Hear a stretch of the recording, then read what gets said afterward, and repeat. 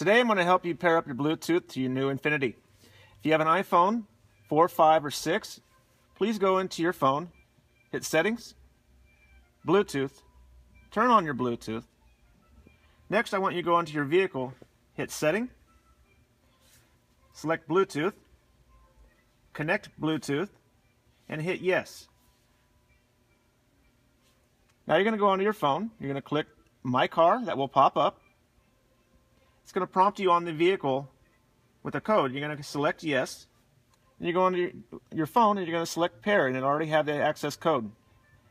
You are successfully connected to your new vehicle.